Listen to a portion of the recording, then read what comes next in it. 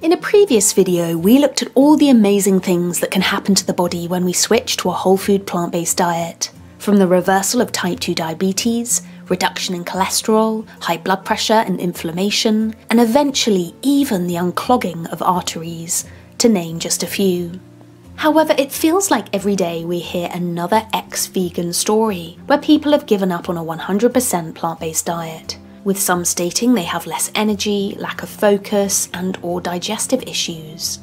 Now, a whole food vegan diet does take some careful planning to make sure we're getting everything we need. And you may have seen on this channel, I'm making more videos on nutrients like zinc, calcium, iodine, etc., to highlight the importance of ensuring we don't become deficient in certain key nutrients. So in this video, we're going to hear from 3 leading plant-based medical doctors, Dr Michael Klaper, Dr Joel Furhman, and Dr Michael Greger, on some of the reasons people can fail on a whole food plant-based diet, and how to fix it.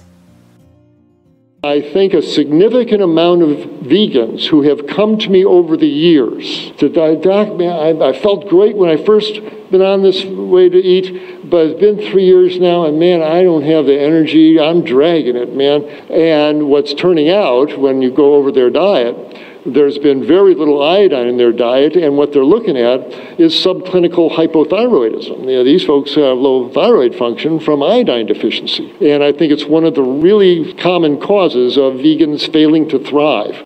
There's meta-analysis and studies showing that a lot of vegans have a higher risk of depression, and we're seeing that especially on these low-fat vegan diets because the brain isn't getting enough fat. And a lot of these people recommending the low-fat vegan diets are also not recommending people take DHA to not supplying in their diet because they're assuming that the body's going to make enough from the little bit of fats they're consuming.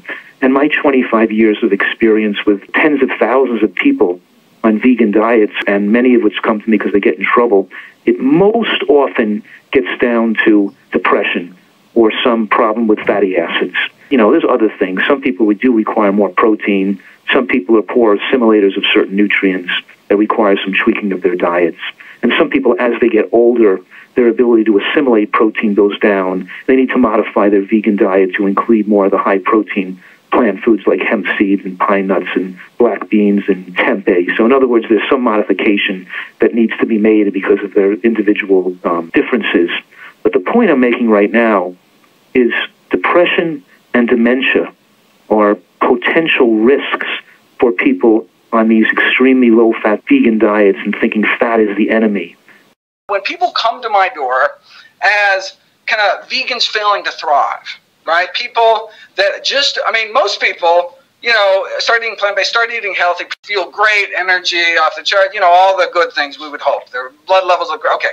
Some people don't thrive, don't do well, and you know, end up going to somebody like me that, you know, sees a lot of these people in my practice. One of the first things I do is I'll try carnitine. The reason carnitine is in meat is because animals make it. We are animals and we make it too. There's enzyme systems that actually create carnitine in our body, and people have different abilities to create it. About 1 in 10, 20, 30,000 births, someone who actually has a deficiency in creating carnitine can't create carnitine and would never even know it if they ate meat.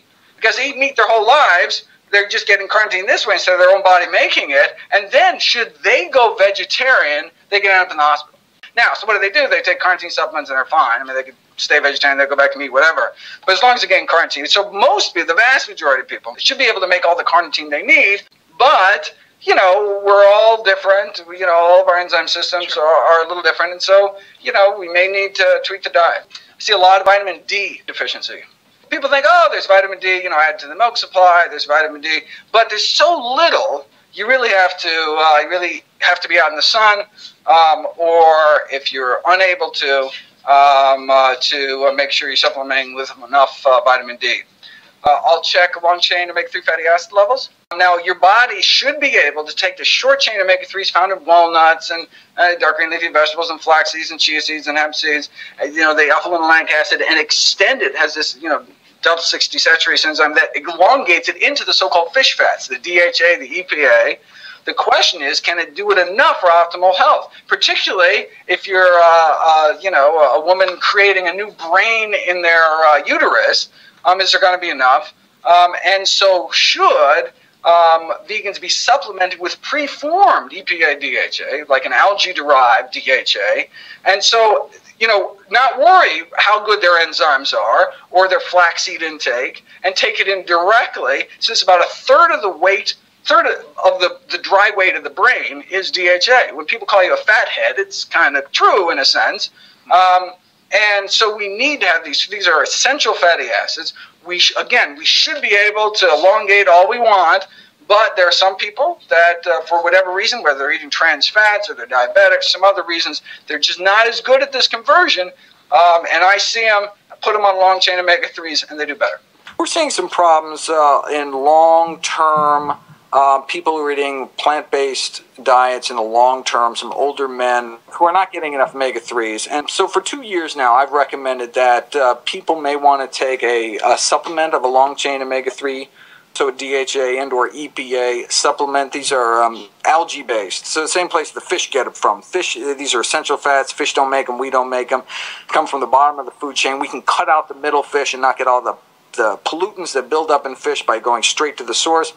We can make them in these stainless steel tanks, and so we don't have to worry about contaminants, we don't have to worry about foodborne illness, etc. And we may be able to make all the long chains we need, but unfortunately there's no kind of lab test that can tell us that. So for particularly plant-based, pregnant and breastfeeding women, in fact, a few months before pregnancy, I would start supplementing with DHA. In fact, it may be a good idea for everyone to get maybe 250 to 300 milligrams of those long chains DHA, EPA every day or a few days a week. It's unclear. We don't have good science either way, but that's where my recommendation based on kind of limited evidence. Thank you so much for watching. If you liked the video, please give it a thumbs up, leave a comment below and subscribe for more upcoming videos.